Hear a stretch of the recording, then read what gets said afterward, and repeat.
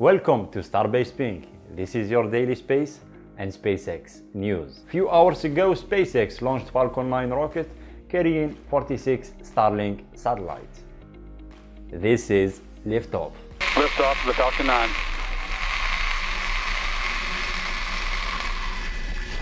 Stage separation, second stage engine ignition, and we have fairing separation.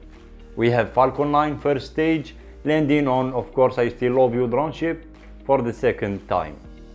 It was the 10th successful landing for booster 1061. And we have the confirmation from SpaceX of the deployment of 46 Starlink satellites. Yesterday, two SpaceX's self-propelled modular transporters moved from the build site to the orbital launch site. And last night and early this morning at the build site, SpaceX team moved 11 sea-level Raptors version 2 inside the MegaBay.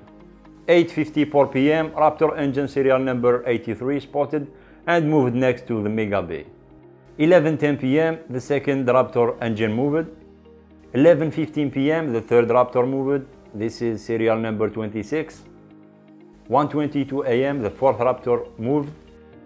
2:07 a.m. the fifth Raptor moved. 2:25 a.m. the sixth Raptor moved. 3:32 a.m. the seventh Raptor moved. 3:58 a.m. the eighth Raptor moved too inside the MegaBay. 4:18 a.m. the ninth Raptor moved too. 4:55 a.m. the 10th Raptor moved. And 5:03 a.m. the 11th Raptor moved. But why they moved those gimbaling engines? This is preparations to bring Booster 7 inside the MegaBay. That's why today SpaceX team removed Super Heavy Booster 7 from the orbital launch mount and installed it on the transport stand. We don't have any closure, but they moved Booster 7 to the build site. All thanks to LabPadre for the live footage from the build site and the launch site. So what's the plan now for Super Heavy Booster 7? The plan is to install 13 gimbaling Raptor engine in the center of the booster and move it back to the orbital launch site, install it on the launch mount before Tuesday.